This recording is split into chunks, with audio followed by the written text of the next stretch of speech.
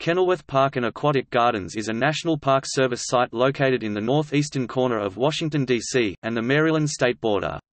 Nestled near the banks of the Anacostia River and directly west of the Baltimore-Washington Parkway, Kenilworth Park and Aquatic Gardens preserves a plethora of rare waterlilies and lotuses in the cultivated ponds near the river.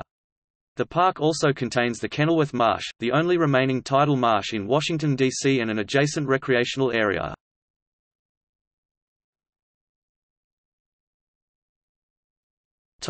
Biology.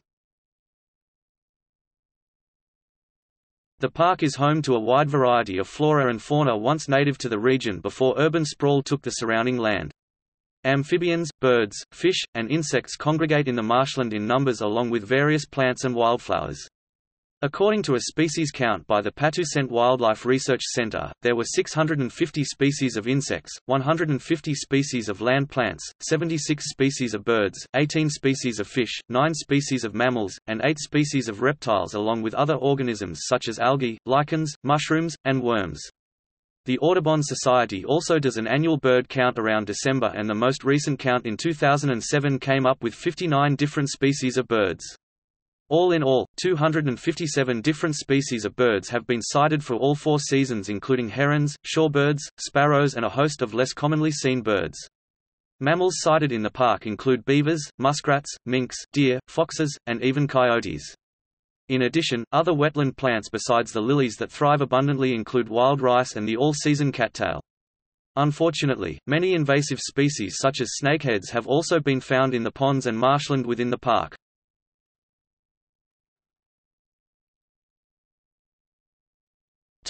History. The land that is now Kenilworth Aquatic Gardens was originally purchased by Civil War veteran Walter B. Shaw in the 1880s. Feeling homesick, Shaw had wild waterlilies native to his home state of Maine brought and planted in the land. When the flowers Shaw brought thrived in the environment, Shaw brought in more plants and started a commercial attraction under the name W. B. Shaw Lily Ponds in 1912. In 1921, when Shaw died, his daughter, Helen Shaw Fowler, took over the prospering business which was being visited by many dignitaries, including U.S. presidents. Unfortunately, by this time the nearby Anacostia River had become filled with an excess of silt, making navigation on the river difficult. The United States Army Corps of Engineers was called in to dredge the river, which meant that the gardens were in danger of being destroyed. Helen fought to save the gardens, and eventually in 1938, Congress authorized the purchase of the gardens for $15,000 to create the park.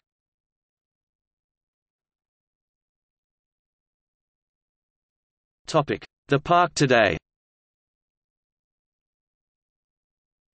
Today, the park is under the administrative portion of National Capital Parks east of the National Park Service. The total area of the park is about 700 acres (2.8 square kilometers) large and constitutes the water gardens, Kenilworth Marsh, ball fields, and recreational facilities. The gardens have since been listed on the National Register of Historic Places and also designated a Category 2 landmark by the Joint Committee on Landmarks of the National Capital. Portions of Kenilworth Marsh have also undergone restoration in 1992–1993, adding 32 acres (130,000 square meters) of tidal marsh out of what was mud flats.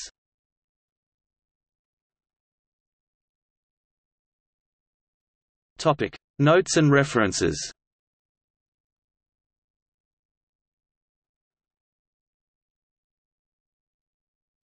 Topic: External links.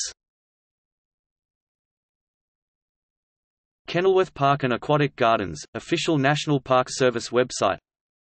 Kenilworth Park and Aquatic Gardens photo gallery.